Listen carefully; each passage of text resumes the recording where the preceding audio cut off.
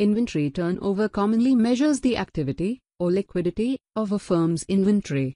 It is calculated as inventory turnover equals to cost of goods sold divided by the inventory. Applying this relationship to company yields, if cost of goods sold is $2,088,000 and inventory is worth $289,000, then cost of goods sold divided by the inventory gives 7.2 as inventory turnover. The resulting turnover is meaningful only when it is compared with that of other firms in the same industry or to the firm's past inventory turnover.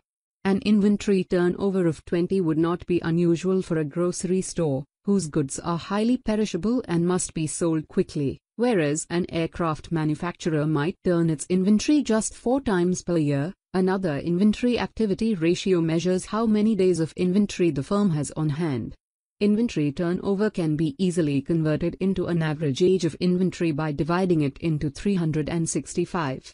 For this company, suppose the average age of inventory in that year is 50.7 days, which is obtained by dividing 365 by 7.2. This value can also be viewed as the average number of days sales in inventory.